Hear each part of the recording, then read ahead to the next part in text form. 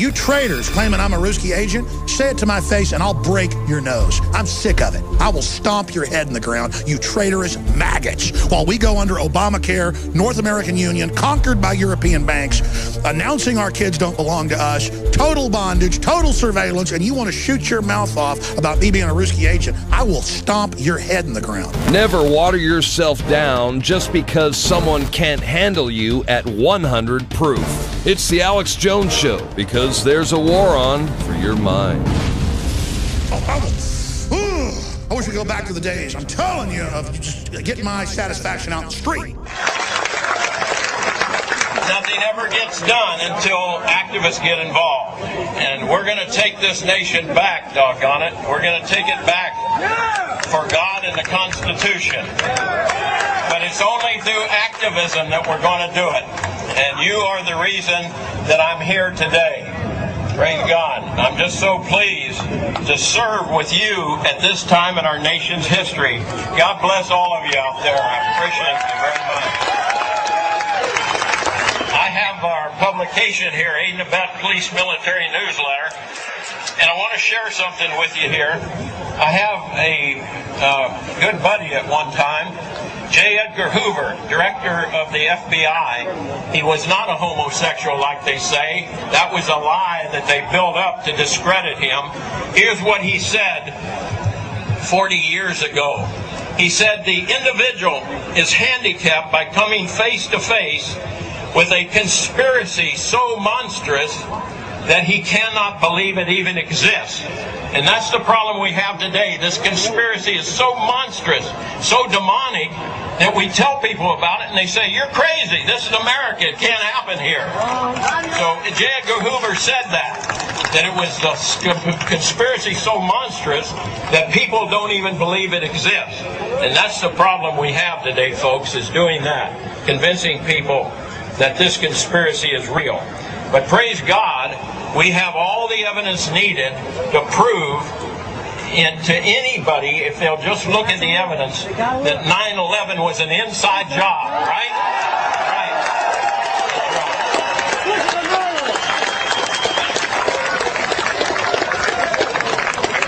I want to tell you that there are red and blue lists out there. Some of you already heard about the red and blue list, okay? And some people are calling my radio talk show on Genesis Communication Network and on the Great Republic Broadcasting Network. And praise God, we got the owner of Republic Broadcasting Network. I think he's going to speak right after me, John, wonderful, patriotic American. But anyway, I've had people calling me saying they go out to their mailbox and they find a little red dot or a little blue dot on their mailbox, and they wonder what the little red dot and blue dot is. Well, it's marking your mailbox by the government, so when foreign troops come in here on us after martial law, if you have a red dot on your mailbox, they take you out immediately and shoot you right in the head.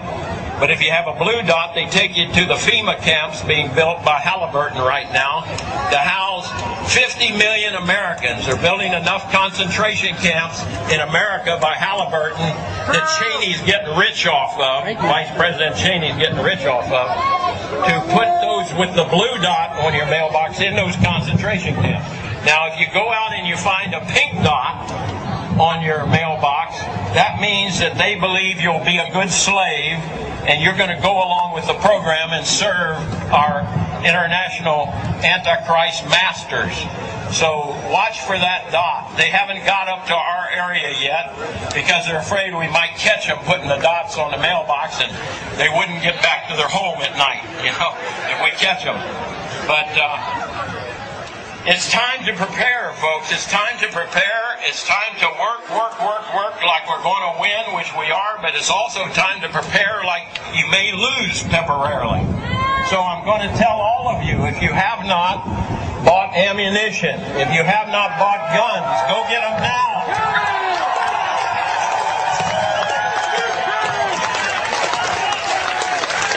Go get them now, because you won't be able to get them much longer. I want everybody to understand this very, very well. Taking anything out of the Constitution or doing anything to distort the Constitution is punishable by death. Let that sink in as you think of all the fucking lies and treason and war crimes that this fucking country has committed.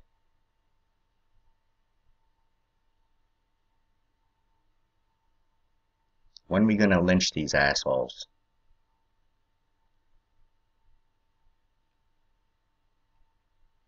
Like, there should be groups of people leaving their house, like, by themselves, like, fuck this, I'm gonna do something, and, you know, someone's leaving the house, and they see somebody else leaving the house, and they see somebody leaving the house.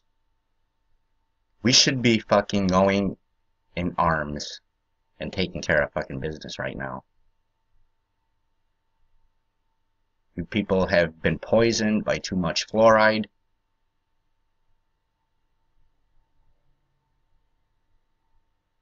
You want your fucking FEMA camps, you're gonna get them.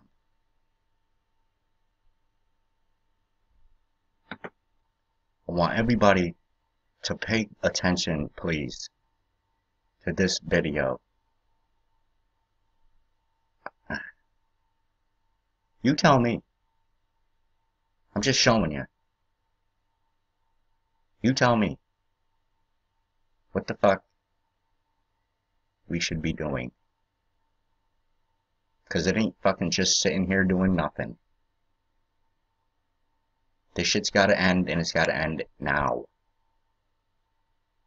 If you can't see where this shit is fucking headed by now, you need some serious mental help.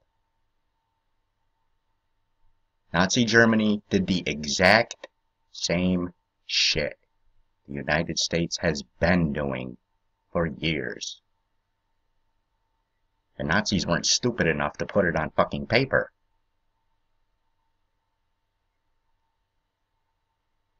And a lot of reasons they do that is to see how far they can take it and get away with it. And you're proving that they can take it pretty fucking far. These people gotta be stopped immediately.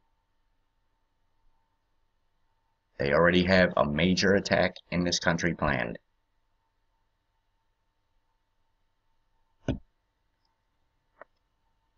This is some of the most incredible video you're gonna see. By one of the most credible guys you could ever know or hear or anything. I highly suggest you don't brush this off. Because it ain't no fucking joke. Talk to anybody in the military. I've seen ads on Craigslist for these fucking jobs. FEMA camp. They're not going to call them those. Resettlement centers. Civilian inmate labor camps. Shit like that, they'll call it. I'm working on an epic FEMA video for like the longest now. And I don't think it'll be done anytime soon, but it's there. I'm always on it. But it's gotta be kept in the light, you know. History repeats itself. We got a chance to fucking stop it. So please watch this video. Check out the links below. Stay tuned for more. Not too long ago, I talked with Dale Bohannon, whom I've known since, I guess, the mid-1980s. And he told me something very interesting that he found back in the fall of 2000 while he was on a business trip. Listen to this, folks. I was pulled to the side road, which was a new cut gravel dirt road in front of a business, a builder supply business, actually Top Notch Builder Supply in Madison, Georgia. To my right, this was a previously was a soybean field, and this little new cut road divided this field, and the right side of the road was filled with which I thought was portable toilets. So I never looked at them that close. Same in color, maybe black, but which was an odd color.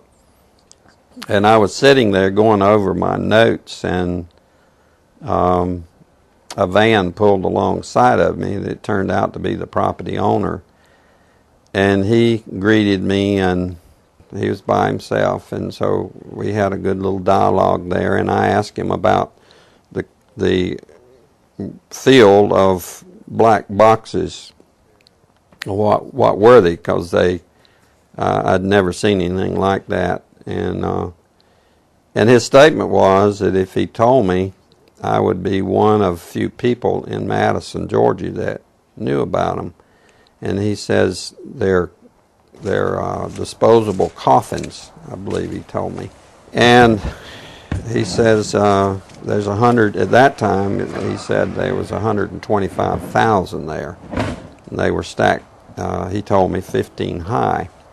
I asked him who owned them, and he stated that the CDC owned them and that they were leasing his land for storage.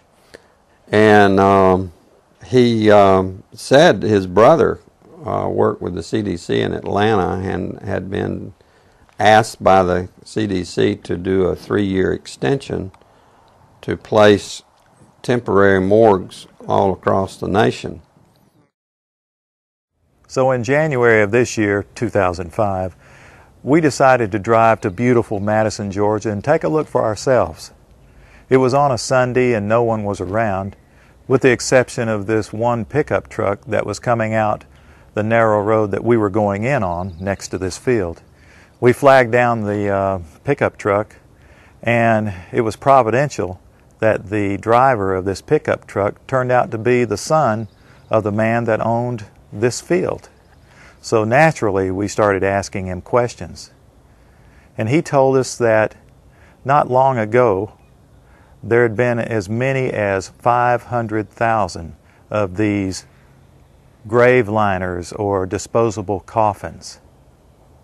We asked him for permission if we could look around, and he said yes, so we did.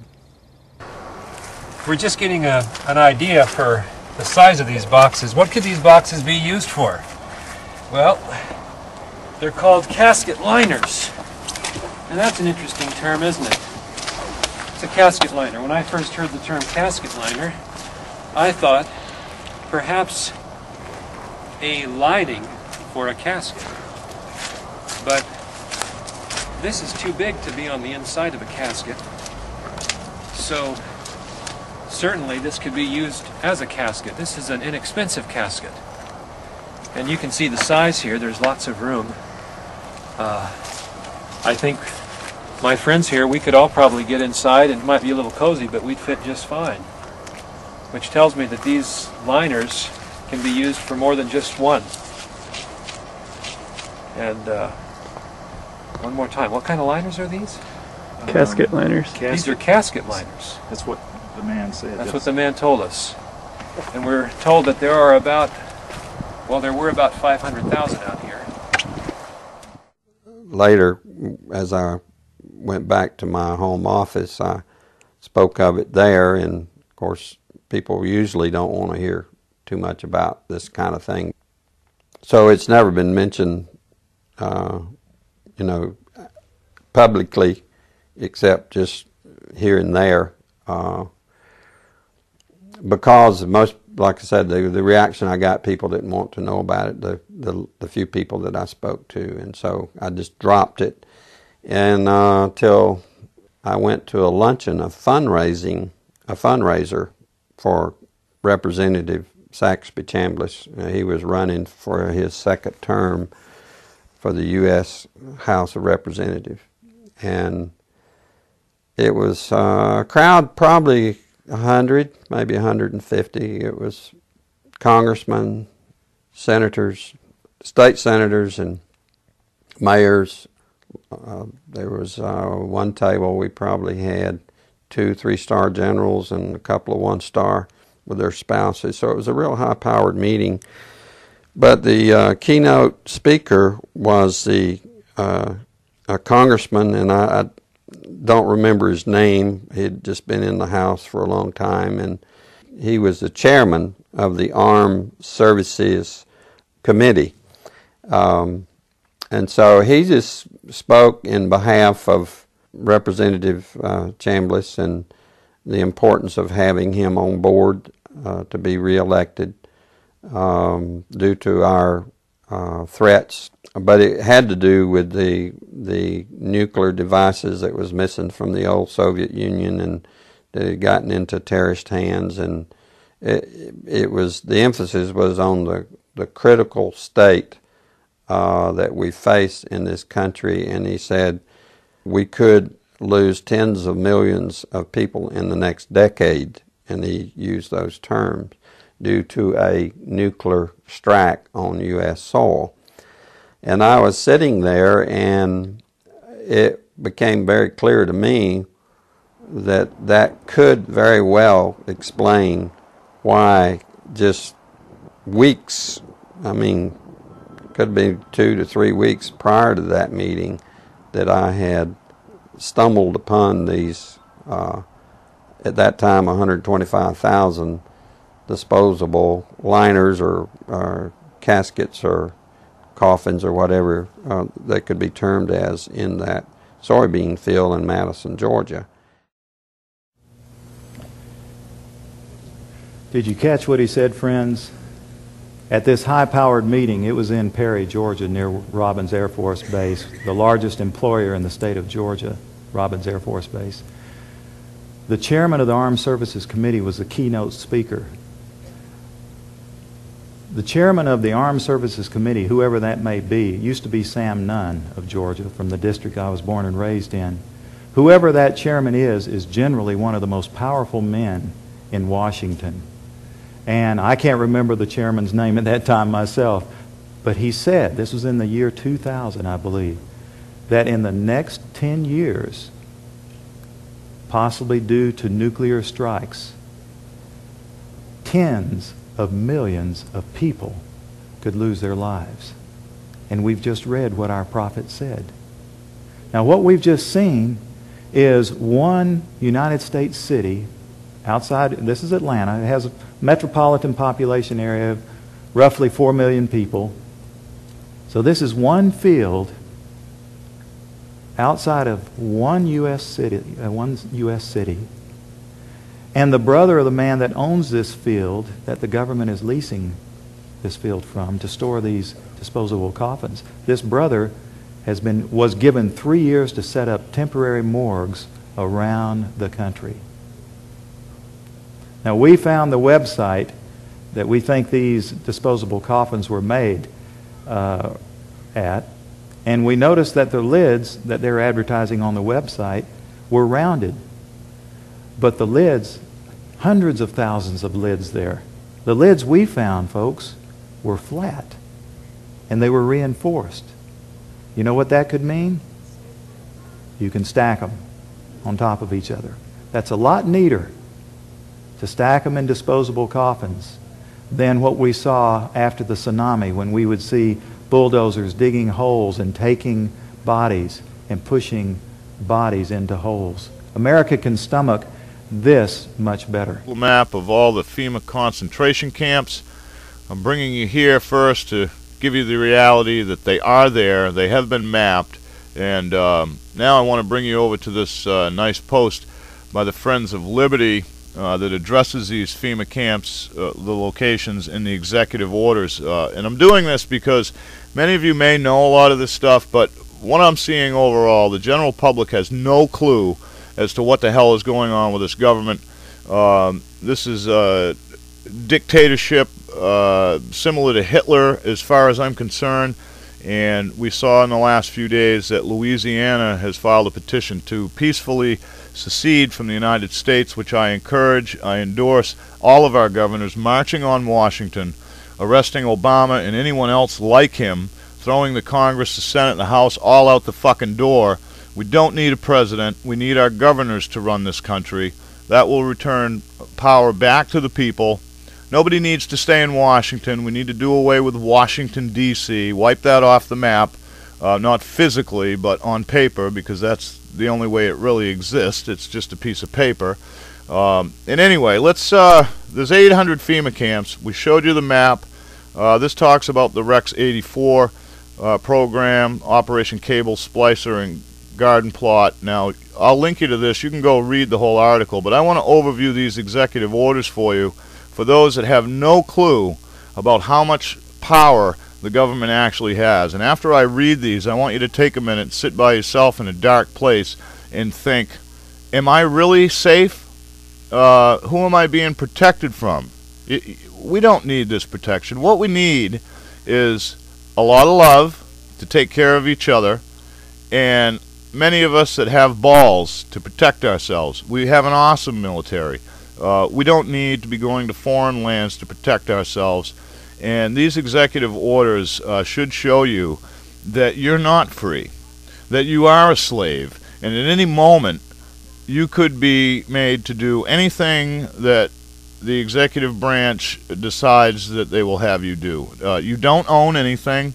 It's just a fallacy, because as soon as somebody decides that they want what you have, they're going to take it. And now, if this seems unreasonable to you, I want to remind you that the Occupy movement is technically a major uprising, has been going on for over a year.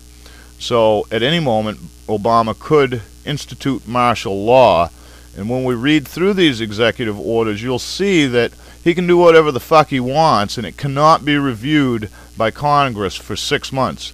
Well, after 6 months of taking everything you have, putting you into a camp, making you do what you're told to do, there isn't going to be a Congress to review anything. So let's get into this. Executive Order 10990 allows the government to take over all modes of transportation and control of highways and seaports. Executive Order 10995 allows the government to seize and control the communication media. Executive Order 10997 allows the government to take over all electrical power, gas, petroleum, fuels, and minerals. Little side note, they already control the media. Anyway, back to this. Executive Order 10998 allows the government to seize all means of transportation, including personal cars, trucks, or vehicles of any kind, and total control over all highways, seaports, and waterways. Executive Order 10999 allows the government to take over all food resources and farms. Executive Order 11000 allows the government to mobilize civilians into work brigades under government supervision. Executive Order 11001 allows the government to take over all health, education, and welfare functions. Executive Order 11002 designates the Postmaster General to operate a national registration of all persons. Executive Order 11003 allows the government to take over all airports and aircraft, including commercial aircraft. Executive Order 11004 allows the Housing and Finance Authority to relocate communities, build new housing with public funds, designate areas to be abandoned, and establish new locations for populations. Executive Order 11005 allows the government to take over all railroads, inland waterways, and public storage facilities. Executive Order 11051 specifies the responsibility of the Office of Emergency Planning and gives authorization to put all executive orders into effect in time of increased international tensions and economic or financial crisis. Executive Order 11310 grants authority to the Department of Justice to enforce the plans set out in executive orders, to institute industrial support, to establish judicial and legislative liaison, to control all aliens, to operate penal and correctional institutions, and to advise and assist the President. Executive Order 11049 assigns emergency preparedness function to federal departments and agencies, consolidating 21 operative executive orders issued over a 15-year period. Executive Order 11921 allows the Federal Emergency Preparedness Agency to develop plans to establish control over the mechanisms of production and distribution of energy sources, wages, salaries, credit, and the flow of money in the U.S. financial institution in any undefined national emergency. It also provides undefined national emergency, so any reason they want. They call it a national emergency. It wouldn't matter. Anything. A flu pandemic would be enough to do all this. It also provides that when a state of emergency is declared by the President, Congress cannot review the action for 6 months. That's scary.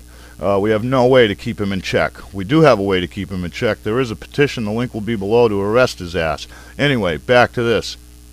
The Federal Emergency Management Agency has broad powers in every aspect of the nation.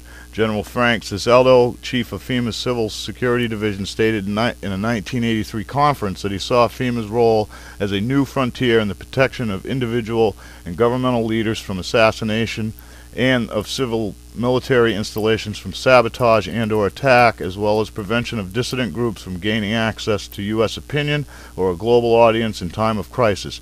FEMA's powers were consolidated by President Carter. And then it goes on for some of the national security acts. I'm going to link you to this. You can check it all out. I'm going to put a link below. We'll go there and show it to you now so that you know it's real. But again, there is a petition to impeach President Obama. This has doubled in just one day, folks. Yesterday there was only 500 and something. Now there's over 1,000 signatures on this. We need to take this country back, and we need to take this country back in a short amount of time. Protesters at this week's summit in Montebello are accusing police of trying to incite violence. This is videotape posted on YouTube of a confrontation between two groups of protesters. Or is this man actually a protester? The man and his two friends certainly dress the part. Bandanas covering their faces. One even has a rock in his hand. As the confrontation continues, the three back towards the police line. And then are brought through, where they're arrested and taken away in handcuffs. These are the boots worn by police. Here are the boots of two of the men they arrested. Civil disturbance may threaten or erupt at any time in the continental United States and grow to such proportions as to require the use of federal military forces. Released under Freedom of Information Act on 30th March 1990. All material presented here has been declassified and supersedes USAV Operations Plan Tree 55 TAC 10 of 16. Military Occupational Specialty Internment Resettlement Specialist. This MOS plays an integral role in providing a uniform system of handling prisoners and detainees. First and always, these MPs are combat support soldiers trained to fight. Then also trained as internment resettlement specialists to control and supervise detainees, to ensure their humane treatment, and to assist them in returning to a productive life. For this job, the Army will train you to use specialized equipment to monitor activity, to conduct searches, and to inspect areas where prisoners work and live. Here, you'll train to in-process prisoners and detainees, and to brief them on their rights. In addition, you'll train to inventory and secure their property, take photographs and fingerprints, issue personal items, and assign cells. You'll train to conduct prisoner formations and roll calls, to monitor their exercise, recreation, and work areas, to prepare and maintain records and develop written reports. After your initial entry training and advanced individual training, you'll work long hours, day or night, in a garrison or field environment, where you may practice emergency procedures, detect and confiscate contraband, and escort prisoners outside the facility. But the Bush regime has quietly tooled up to utilize the U.S. military in engaging American dissidents after the next big crisis. We told you a little about this last week, but here's the full picture. In a frightening piece of legislation that was passed alongside the Military Commissions Act, the newly passed bill greases the skids for for armed confrontation against citizens and abolishes posse comitatus. Public Law 109-364, which was signed on October 17th in a private Oval Office ceremony, now allows the president to declare a public emergency in the U.S. for whatever reason he sees fit. The bill also allows the president to station troops, including foreign troops, anywhere in America, and to take control of state-based National Guard units without the consent of the governor or local police authorities in order to, and this is a quote, suppress public dissent and disorder. Frank Morales, an Episcopal priest in New York City and an anti-war activist, said the groups listed as troublemakers include tax protesters, gun rights activists, militia groups, religious groups, anti-war protesters, homeschoolers, and various other general anti-government dissenters. Morales said the authorities know full well that a widespread awakening is taking place, especially now that the truth about 9/11 and the reason for the Iraq War are unfolding. And he speculated that the trigger event for the push to use the U.S. military against American dissidents is right around the corner and could happen any time within the next year. Under Homeland Security, which is headed by dual Israeli citizen Michael Chertoff, it has been suggested that similar models as Operation Garden Plot should be employed. Quote, oversight of these Homeland Security missions should be provided by the National Guard Bureau based on the long-standing Garden Plot model in which National Guard units are trained and equipped to support civil authorities in crowd control and civil disturbance missions, unquote. Testimony of Major General Richard C. Alexander, Angus, retired, Executive Director, National Guard Association of the United States, Senate Appropriations Committee hearing on the Homeland Defense, April 11, 2002. On 17 July 2008, Governor of Chicago, Rod Blagojevich, raised the possibility of bringing in state troopers or even the Illinois National Guard to help combat crime, as reported at the Chicago Tribune. This same day, on 17 July 2008, ClickOnDetroit.com reported that Michigan Attorney General Mike Cox hosted a conference Thursday that brought more than 200 law enforcement leaders together to meet with members of the Israeli National Police to discuss security issues. The meeting was one in a series of exchanges between American and Israeli law security agencies. It is also the first one ever to be held in Michigan. Now learn the truth of Operation Garden Plot. The following information was obtained under the Freedom of Information Act. The information herein is declassified and does not come within the scope of directions governing the protection of information affecting the national security. It took a little more than 3 years to obtain a full copy of Operation Garden Plot from the U.S. government, and this document, signed by the Secretary of the Army, is hereby assigned as DoD Executive Agent for Civil Disturbance Control Operations. Under Plan 5.5 TAC 2, he is to use airlift and logical support in assisting appropriate military commanders in the 50 states, District of Columbia, and the Commonwealth of Puerto Rico, and U.S. possessions and territories, or any political subdivision thereof.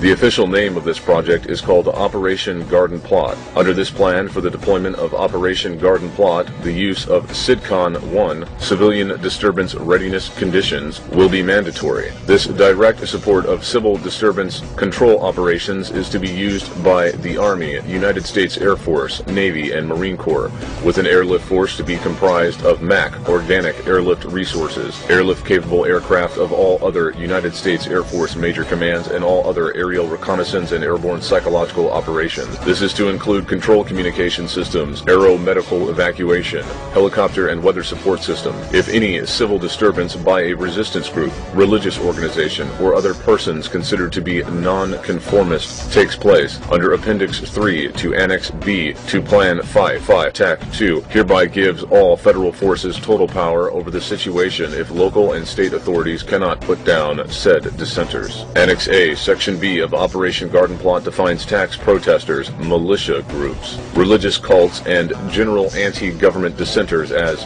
disruptive elements. This calls for deadly force to be used against any extremist or dissident perpetrating any and all forms of civil disorder. Under Section D, a presidential executive order will authorize and direct the Secretary of Defense to use the armed forces of the United States to restore order. To Tab A, Appendix 1 to Annex S, United States Air Force Civil Disturbance Plan 5.5 TAC 2, Exhibit PORSGH, Juliet, Charlie, Sierra, Publication 6, Volume 5, Alpha, Foxtrot Romeo 160 TAC 5 hereby provides for America's Military and National Guard State Partnership Program to join the United Nations personnel in said operation. This links selected United States National Guard units with the Defense Ministries of Partnership for Peace. This may occur either because leaders of protest organizations intentionally induce their followers to perpetrate violent acts, or because a group of militants infiltrates an otherwise peaceful protest and seeks to divert it from its peaceful course.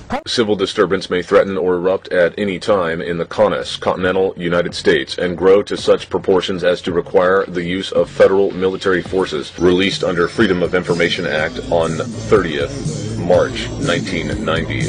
All material presented here has been declassified and supersedes USAV Operations Plan. 17 July 2008, Governor of Chicago Rod Blagojevich raised the possibility of bringing in state troopers or even the Illinois National Guard to help combat crime, as reported at the Chicago Tribune. This same day, on 17 July 2008, ClickOnDetroit.com reported that Michigan Attorney General Mike Cox hosted a conference Thursday that brought more than 200 law enforcement leaders together to meet with members of the Israeli National Police to discuss security issues. The meeting was one in a series of exchanges between American and Israeli law security agencies. It is also the first one ever to be held in Michigan. Now learn the truth of Operation Garden Plot. The following information was obtained under the Freedom of Information Act. The information herein is declassified and does not come within the scope of directions governing the protection of information affecting the national security.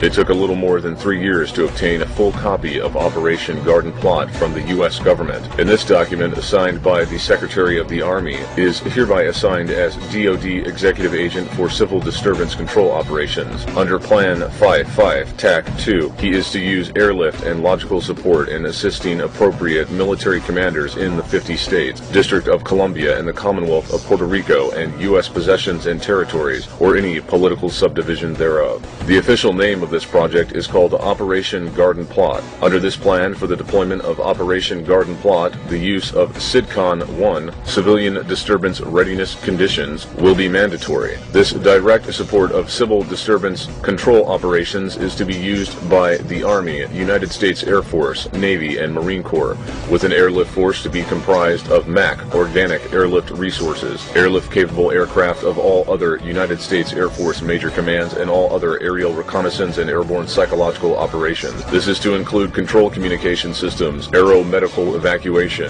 helicopter and weather support system. If any civil disturbance by a resistance group, religious organization, or other persons considered to be non-conformist takes place, under Appendix 3 to Annex B to Plan 5.5 TAC 2, hereby gives all federal forces total power over the situation if local and state authorities cannot put down said dissenters. Annex A, Section B of Operation Garden Plot defines tax protesters, militia groups, religious cults, and general anti-government dissenters as disruptive elements. This calls for deadly force to be used against any extremist or dissident perpetrating any and all forms of civil disorder. Under Section D, a presidential executive order will authorize and direct the Secretary of Defense to use the armed forces of the United States to restore order. To Tab A, Appendix 1 to Annex S, United States Air Force Civil Disturbance Plan 5.5 TAC 2, Exhibit PORSGH, Juliet, Charlie, Sierra, Publication 6, Volume 5, Alpha, Foxtrot Romeo 160 TAC 5 hereby provides for America's Military and National Guard State Partnership Program to join the United Nations personnel in said operation. This links selected United States National Guard units with the Defense Ministries of Partnership for Peace. This may occur either because leaders of protest organizations intentionally induce their followers to perpetrate violent acts, or because a group of militants infiltrates an otherwise peaceful protest and seeks to divert it from its peaceful course. Protesters at this week's summit in Montebello are accusing police